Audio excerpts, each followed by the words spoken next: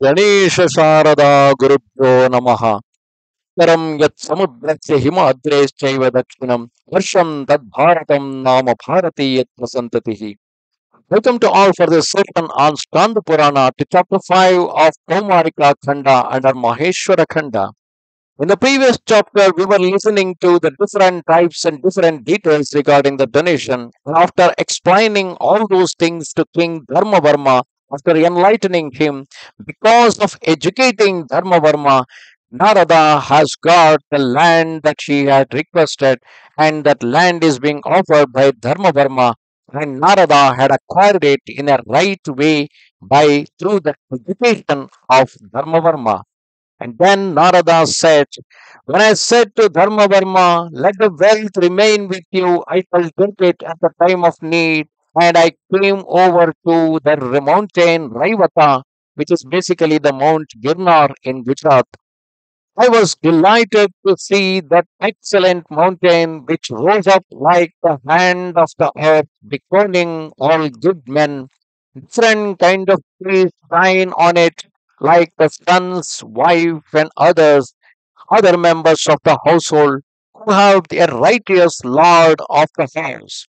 Joyous and contented pupils food and were like groups of pupils who had acquired good knowledge from an excellent preceptor on the earth. The performing penance where men can obtain whatever they desire, like a devotee who derives all that is wishes that he wishes for after resorting to Sri Mahadeva. After reaching the great rocky ridge of that mountain, O son of Pita, he became delighted by the cool breeze of great fragrance. I thought thus in my mind, I have now acquired a spot which ordinarily is very difficult to get. Now I shall begin my attempt for getting the brahmanas to be settled there. Indeed, those brahmanas who are considered to be the most deserving of all should be looked for by me. Statements of the expounders of Veda are thus heard in this connection. Just as the rudderless boat is incompetent to cross a waterway, so also even an excellent brahmana is incapable of redeeming others if he does not practice good conduct. A Brahmana who does not study scriptural texts ceases to be a Brahmana, like the quickly extinguishing grass fire. Obvia, the sacrificial offerings should not be given to one such kind of person. Indeed, the rite of Shavana, the sacrificial oblations, is not performed on ash but a blazing fire. One will conduct a Shavana on a blazing fire and never been performed on ashes. So that way, great sacrificial offerings, that means the donations should never be offered to a Brahmana who does not study the scriptural text. If deserving persons are ignored and a charitable gift is offered to an undeserving person, it is as bad as offering gavaknika, the daily measure of food given to a cow, to a donkey, that which is supposed to be given to a cow. It is like giving it to a donkey after ignoring the cow. The charitable gift offered to a fool is transitory in nature and worthless, like the seed sown in a barren land or milking cow in a broken pot, or the havya offered on the ash and not in the blazing fire. If a monetary gift is offered to an undeserving person and contrary to the injunctions, not only does the money so offered vanish, but also the remaining merit is destroyed.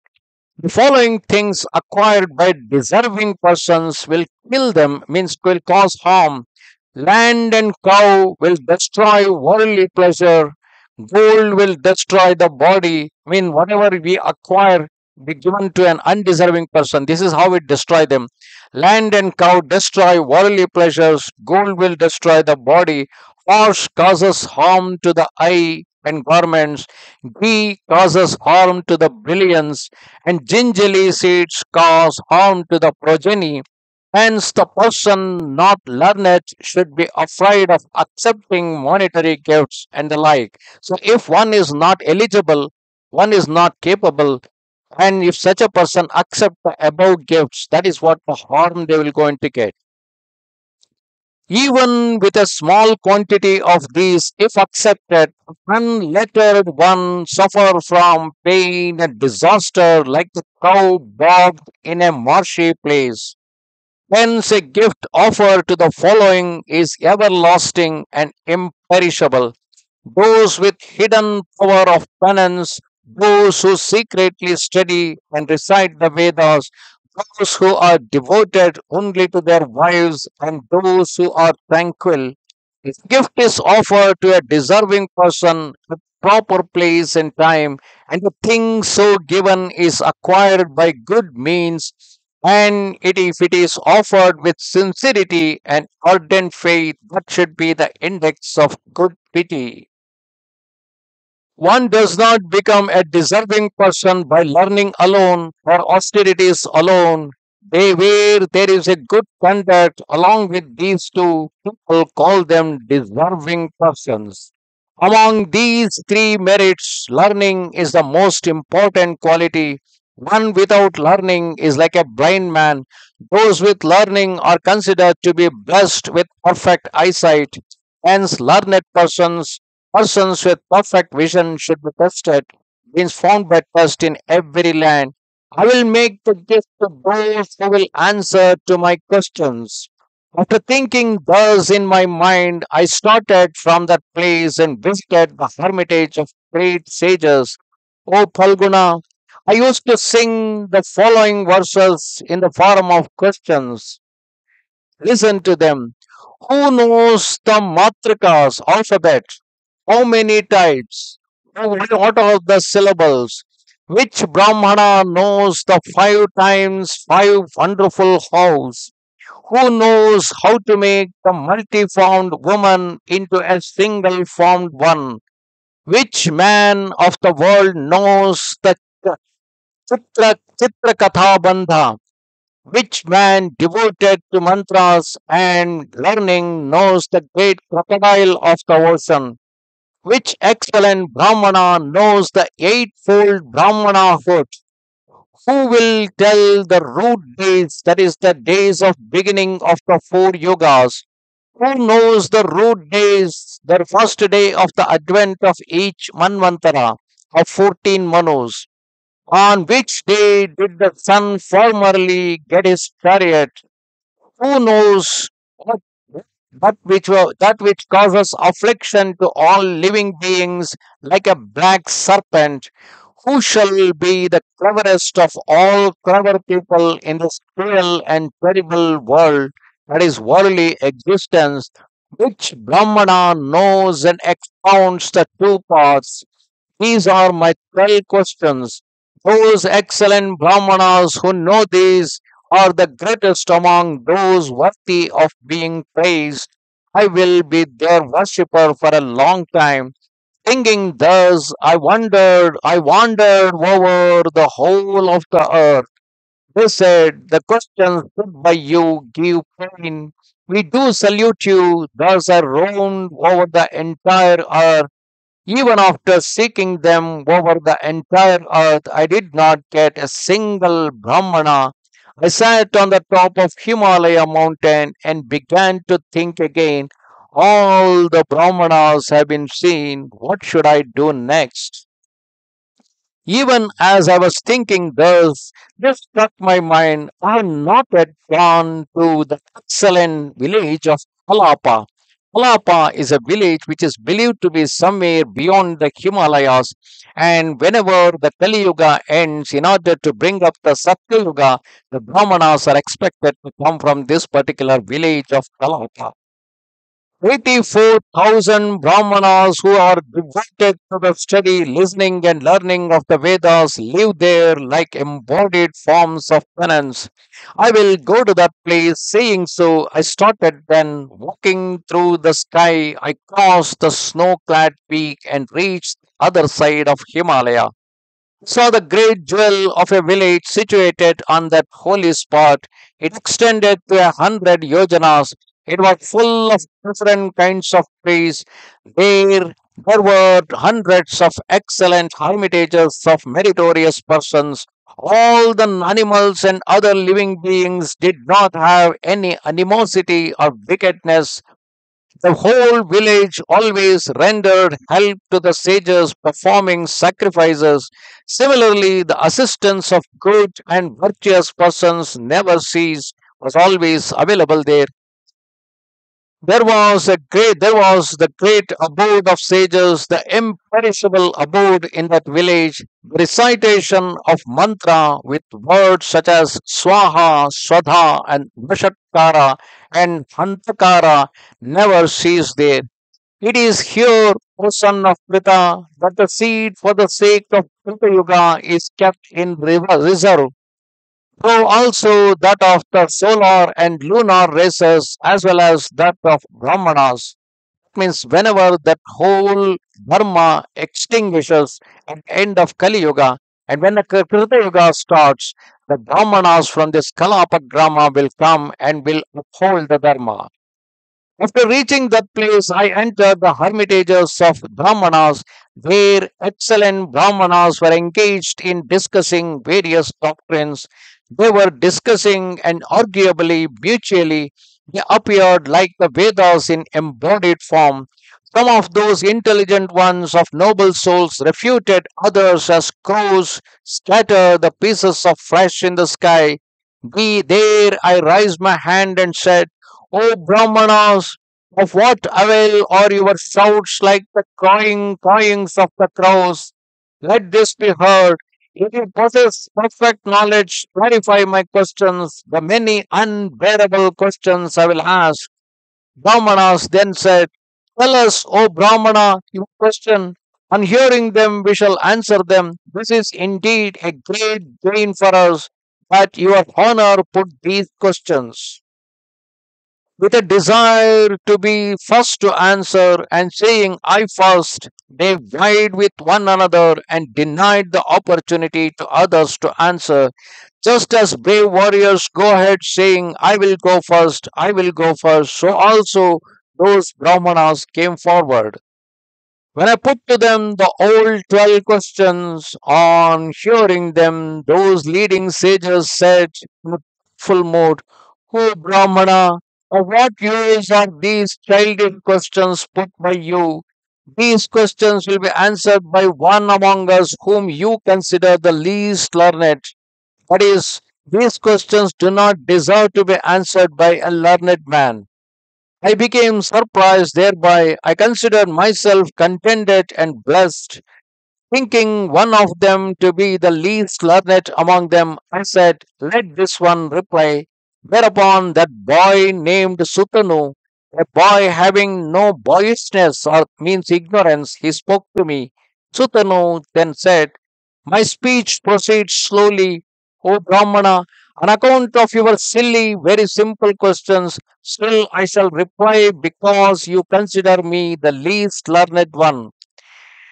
The letters of alphabet are known to be 52. The syllable Om is the first among them.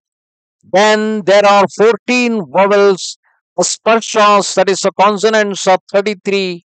Then there is a anuswara, there is also a visarganiya, known as aha, and Jihva Muliya. Nya, these are all called as Jihva Muliya because they have been pronounced through the base of the root of the tongue. And Upadhyamnya, Upadhyamnyatya, that is this these are all called as Upadhyanya. Thus, there are 52. These are 52. Thus, the number has been explained to you. O Brahmana, listen to the meaning of these. In this context, I will tell you an ancient legend. The events took place formerly in Mithila, in abode of Brahmana. Formerly in the city of Mithila, there was a Brahmana named Gautama. All the laws that are on the earth had been mastered by him. O Brahmana, he exerted himself earnestly in this matter for 31,000 years. Without the break of even a single moment, he continued to read or learn. Then he married. After some time, a son was born to Gautama.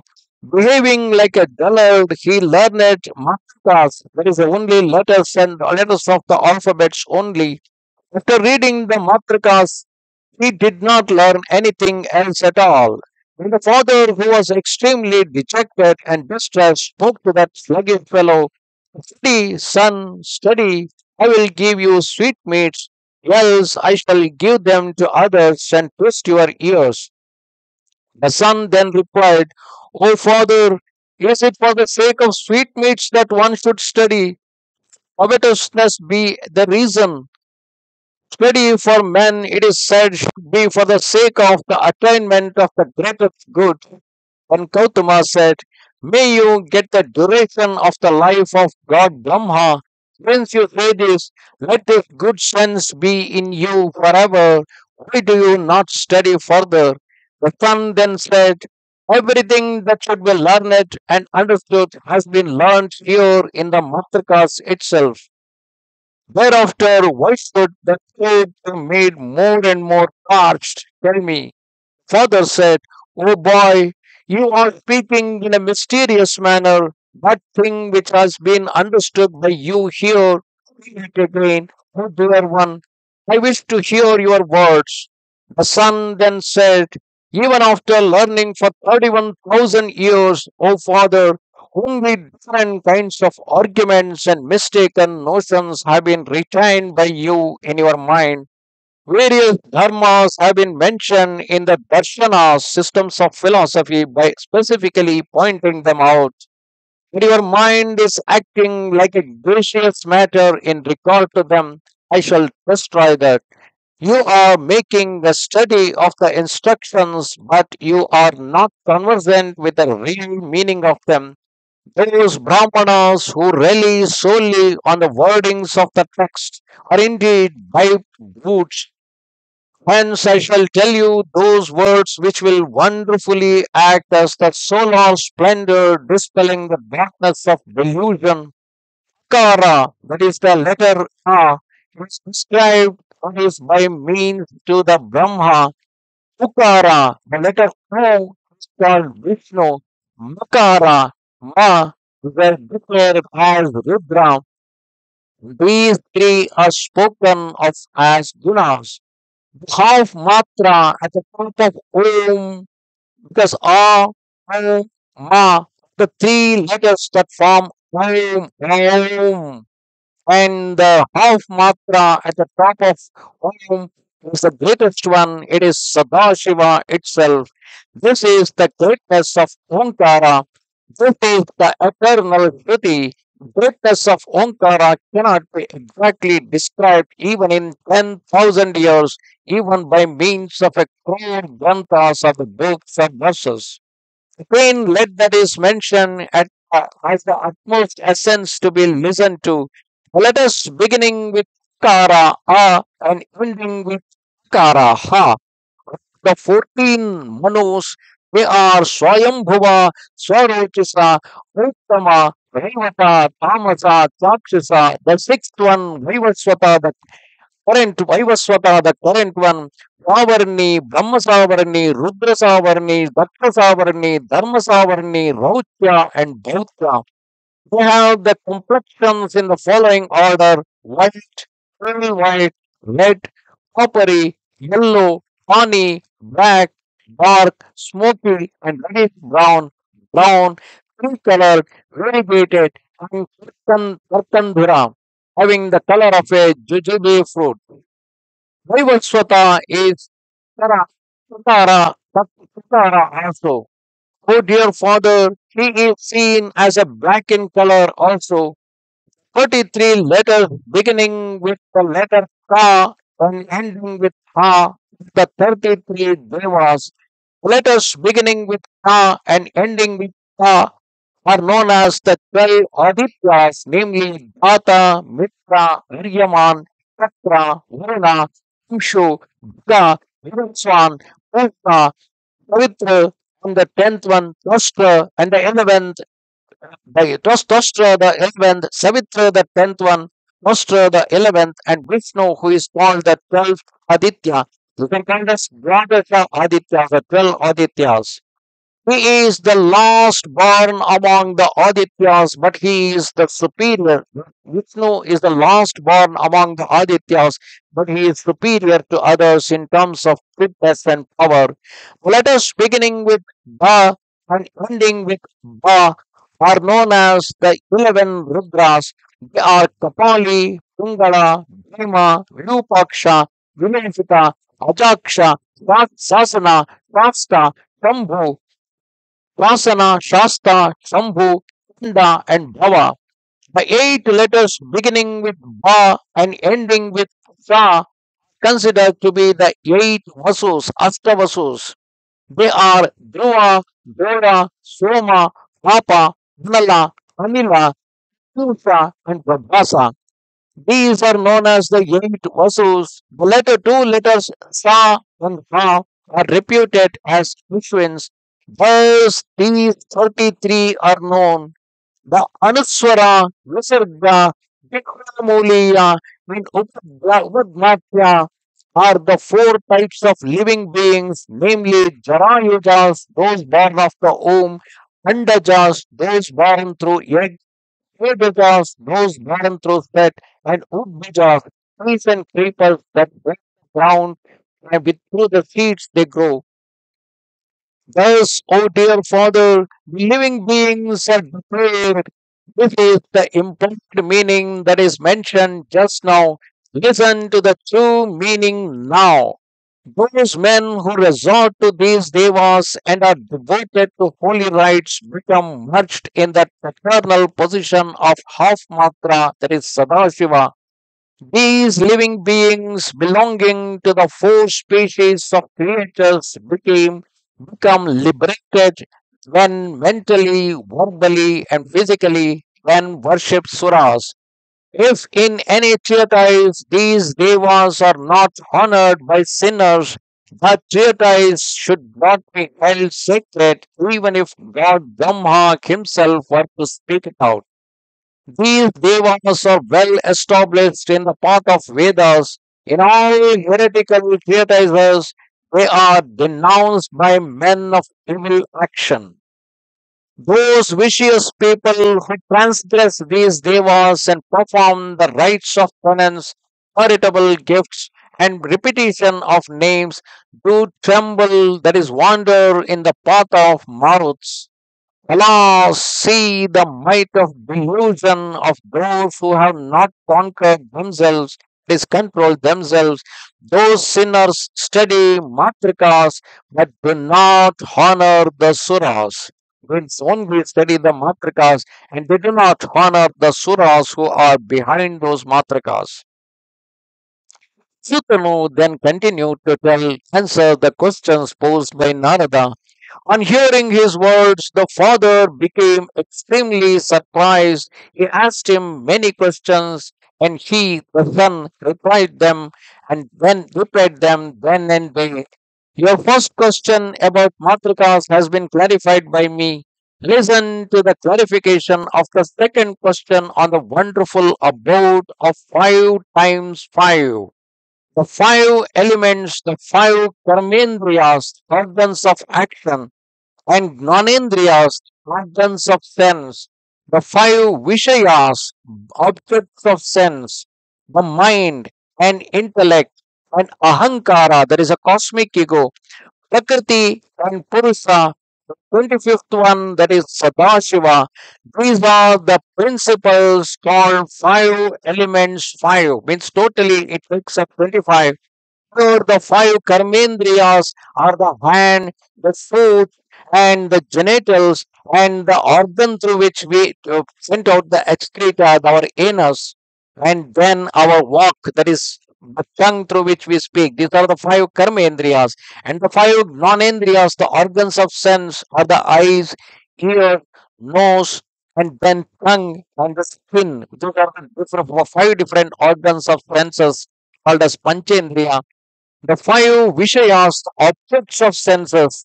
That which is because we sense something that vasana is called as vasana through the noses, and that is smelling through the nose, or the tasting through the tongue, hearing through the ears, and seeing through the eyes, and touch through the skin.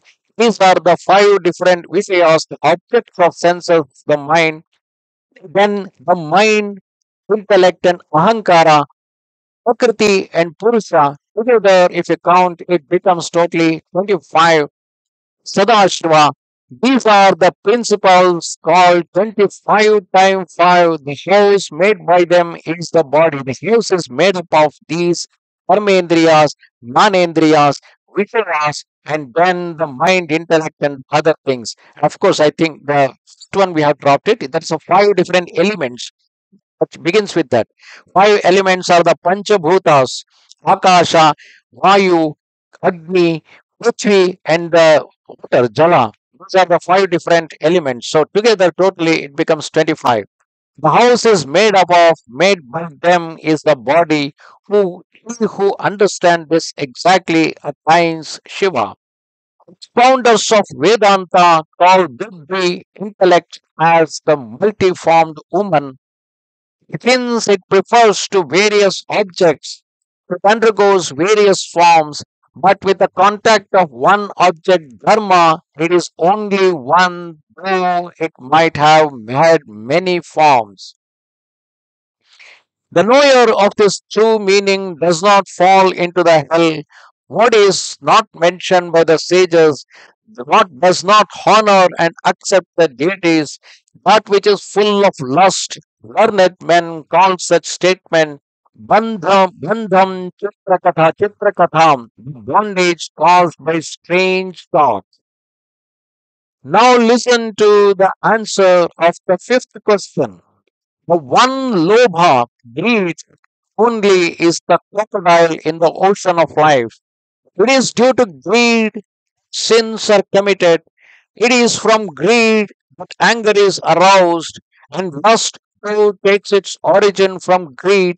In fact, everything mentioned below proceeds from greed, delusion, deception, false prestige, stiffness, desire to take away other people's wealth, ignorance and absence of wisdom, the robbing of other people's wealth, molestation of other men's wives, all risky adventures and the commission of atrocities, all these are the result of greed.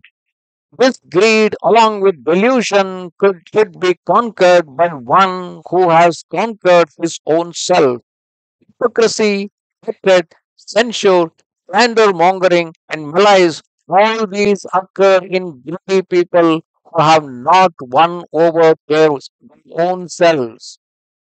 They may be persons knowing all the great shastras thoroughly. They may have learned much, and they may be dispellers of doubts. Being victims of greed, they face downfall. Those who are affected by greed and anger are devoid of the conduct of Tista, that is well behaved, respected people, are like persons with sweet speech who keep a razor within. They are like wells covered with glass. These people who have the motive and capacity try in various ways.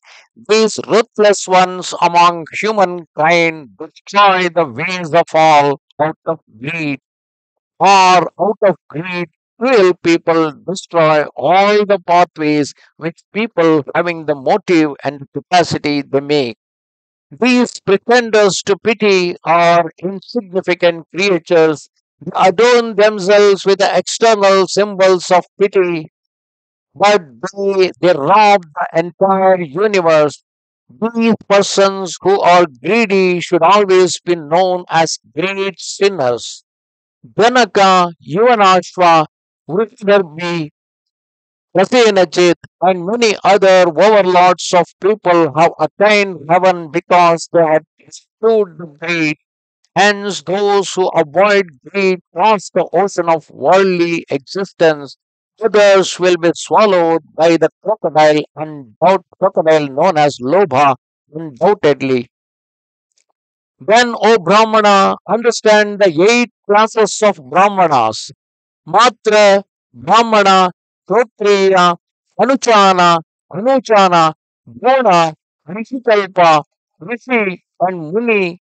These eight types of Brahmanas have been mentioned at outset in the Vedas. The latter ones mentioned, the one which is mentioned in the beginning is of the inferior type, and that which is mentioned in the following in the sequence consequently greater than the earlier ones on account of the excellence of their learning and good conduct. A person who has been born in a Brahmana family, his caste alone is that of Brahmana, but he has not approached a guru for the purpose of learning and is devoid of all the holy rites. He is called as Matra. Person who is straightforward, has eschewed ulterior motives, practices the precepts of the Vedas, is quiet and merciful, and always utters the truth, is called as Brahmana. Person who has learned at last at least one branch of the Veda along with its Kalpa and all the Angas, who is habitually engaged in all the six holy duties and is well conversant with Dharma, is known by the name Kshatriya. A Brahmana who is well conversant with the Vedas and Vedangas and their essential principles, who is of pure mind, who has got rid of sins, who is excellent and intelligent, and who has the number of disciples eagerly engaged in the study of the Vedas, he is known as Anuchana.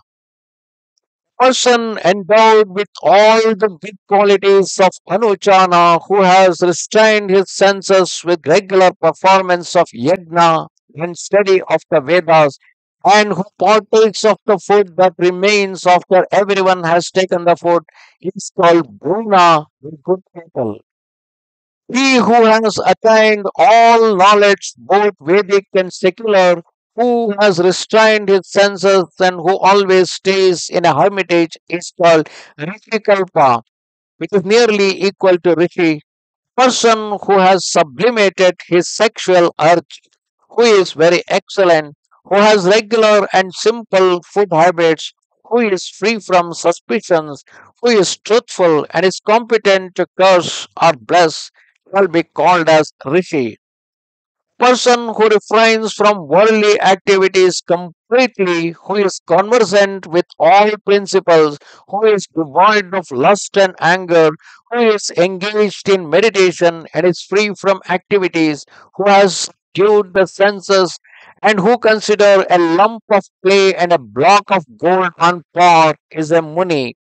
Those who are exalted by family pedigree, with learning and good behavior are the leading Brahmanas designated as Trishutras. They are adorned in Shravana and other sacrificial rites. Thus, the types of Brahmanas have been described. Now, listen to the days of the beginning of the Yugas. The ninth day of the bright half of the month of Kartika, is glorified as the first day of Krita Yuga. Third day in the bright half of the month of Vaishaka is called the first day of Treta Yuga. The new moon day in the month of Magha is known by learned men as the first day of Dwapara Yuga. 13th day in the dark half of the month of Bhadrapada is known as the first day of Kali Yuga. These first days of the Yugas, known as the days causing everlasting benefits if charitable gifts are offered on these days. One should know that the gifts made and havanas, that is fire worship or oblation to gods, performed on these four Yugadi days, that is the first day of those Yugas, yield everlasting benefits. Charitable gifts made over a period of 100 years in the course of a Yuga, and those made on a single day, that is the first day of Yugas, bore equal benefits. First day of the Yugas have been described. Now listen to the first days of Manvantaras. The order is the same as that of Manvantaras mentioned before in the earlier verses. The ninth day of the bright half month of Ashwayuja is for the Swayambhuva Manvantara.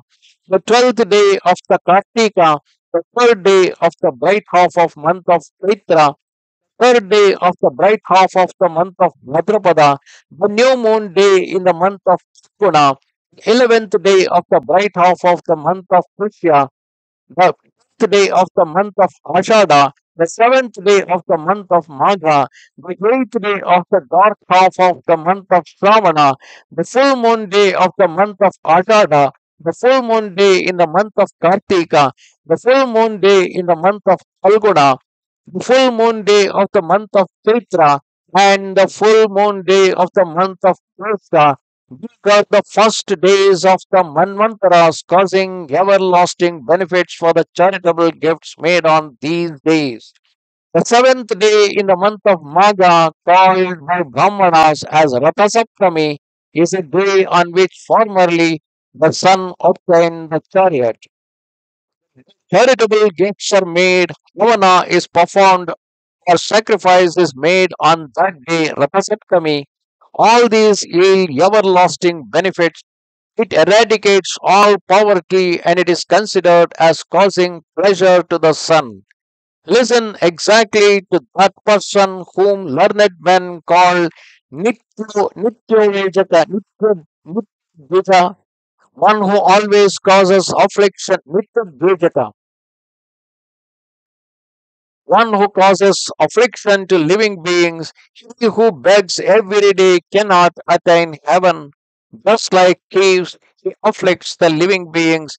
That man of sinful soul goes to Naraka, since he causes perpetual affliction to others. The person who having pondered over by what acts of mine have I been born here, where shall I have to go from this place?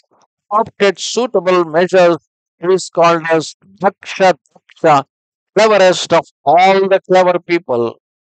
In the course of 8 months, in a day, in the early stages of life, or in the course of the whole life, person must do that karma, an act whereby he attains happiness in the end.